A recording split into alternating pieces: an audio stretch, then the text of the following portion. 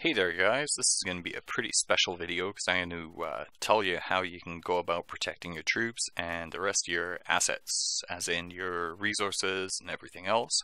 How not to give them to the enemy, basically. Anyhow, first thing we're going to talk about is troops. Obviously, your number one defense is having a shield up, right? Always making sure you got your timer sets. Everybody's phone has a timer on it, so if you freaking pop an 8-hour shield, then make sure you set your timer as well, and then you'll get an alert and you can log in, get shielded. Nothing worse than logging in 15 minutes after your shield expires and you found out you're just being zeroed by some ass. Anyhow, if you cannot afford shields, what you need to do is, one, you need to make sure, come on, there we go. Alright, so first of all, your storehouse, your resources, because that's the main reason guys are going to hit you, is to farm resources so they can grow. So have a good idea of what your current resources are. So like I'm currently at 1.6 mil. That's unboosted. You have, let's see if we can find it here. Don't even remember what subcategory it's in, so I've got a whole bunch of these things. There you go.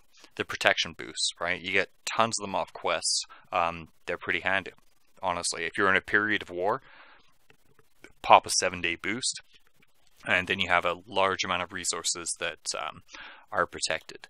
So in the case that you aren't shielded, and you have resources above your protection limit, you either want to send it to an alliance mate, or what a lot of alliances do, and our alliance here on 17, the Art of War, we have a bank. So what we'll do is we'll send excess resources to that bank, and then at a later date you withdraw them as you need them.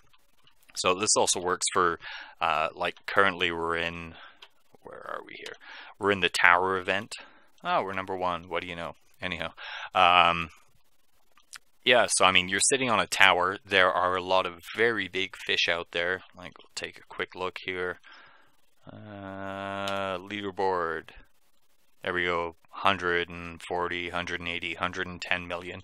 So these guys have like 40 million armies, right? If they hit you on a tower, you're done. So there's really no point in keeping your troops there or keeping your resources there. So send it off to your bank, send it off to an alliance mate. Now the next thing is troops. This works for tower events, and of course just at any given time to make sure that you don't lose any troops.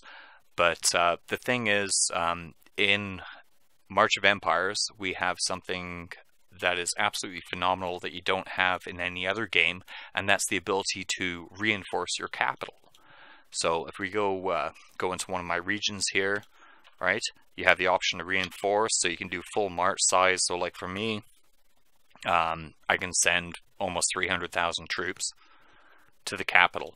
Now the thing is, if they're reinforced in the capital, yes, the capital can be hit, but the enemy needs to have what they call a common border, and as you can see, all the way around is nothing but our own borders. And then off here to the left, that hasn't been claimed yet, so no one can hit it. So the thing is, let's say I'm in this Balport region, okay, so that means, let's say this MC alliance turned against us, decided to attack. It's going to be 8 hours for them to attack this adjoining region, Finsworth, right? And then they have to claim it before they could even attack Balport. So I mean, you just have to look at where your potential enemies are. I mean, I could even go one in here, Port Spiderspit, put more reinforcements there, and then I have 16 hours of protection. Worst case scenario. We're currently in, I believe, a NAP with MC, and as you see up here, ITA, we're in a Pact. So relatively safe unless something goes nuts, but I mean, always assume something is going to happen, right? Thing is, you can also look at like interior, like this Fishander region. You have here, say ITA for some reason decided they were going to go to war with us, say they were neutral even, so 8 hours for this first place, this first region, and then they're able to attack Fishander, right? If I reinforce there. Now the thing is, what, before Castle 20, you've got 4 marches, so you can hide hundreds and hundreds and hundreds of thousands of troops. So there is absolutely no reason to be losing troops because you don't have a shield. Stick them in a region and they're safe. Same thing on the towers. Grab your tower and immediately send all your troops out to the regions. You might get bumped from the tower, whatever, it happens, but you're not going to have to spend a whole bunch of speed ups and resources on healing all your troops.